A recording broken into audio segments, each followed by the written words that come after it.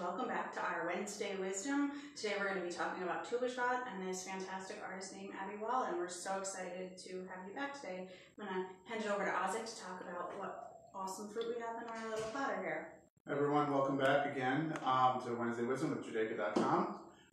We wanted to talk about today the holiday coming up, the Jewish holiday of Tu B'Shvat, which is coming up starting on the 15th day of Shvat, the month of Shvat, which on the English calendar is the 21st of January. It's a holiday that is geared towards the conservationists, the people with nature. We celebrate the birthday of trees. This is when we count the birthday of the year for each of the trees that we have. And traditionally we celebrate it with fruits from the land of Israel and everywhere else. So today we have a platter here by our artist Abbey Wolin, which I'll get to in a minute. We have some, those are figs, dates, apricots, almonds, and dried cranberries there. But you know, feel free to celebrate it with any fruits and vegetables that you want. It's a day that's mystical in the sense that we really try to connect with the land of Israel and with the fruits that the country bears.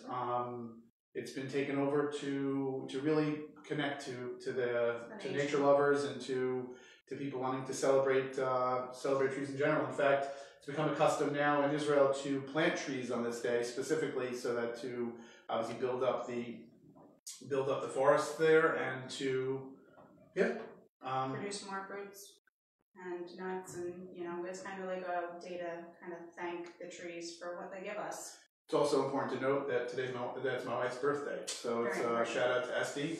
She should have a wonderful year and to celebrate Tu B'Shvat in style. How do you do that? We do that.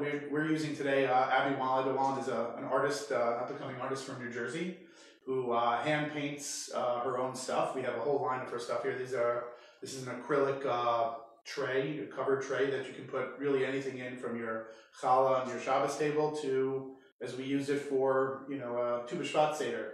She has these hand-painted glass bowls, small ones, big ones, medium ones. We have caddies for silverware and whatnot. You could take, really to transfer from table to table. She signs all of her work and includes a wonderful little bag to come in. It comes really packaged really nice. It's a beautiful gift. All of it is available on Judaica.com. And she comes out with new styles every year. So what you see here won't be, if you don't get it now, it won't be repeated. So she comes up with new colors, new styles, which is she's a wonderful new artist that's really emerging into the Judaica scene. Any No, I love her pieces. You could definitely do it for your challahs or your fruits and nuts. I personally have one of her platters, and I use it for cookies on Shabbat, and I absolutely love it.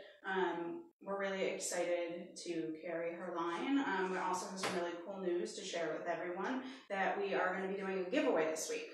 So the giveaway is going to be really simple. All you have to do is share this video, like this video, and comment below that you shared and liked this video, and you'll be entered to win one of these platters. And her platters do come in a couple of different colors, so the color choice will be up to the winner.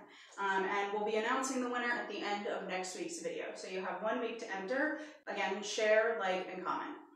Thank you guys for listening tuning in to Wednesday Wisdom, and we look forward to seeing you next week. Yep.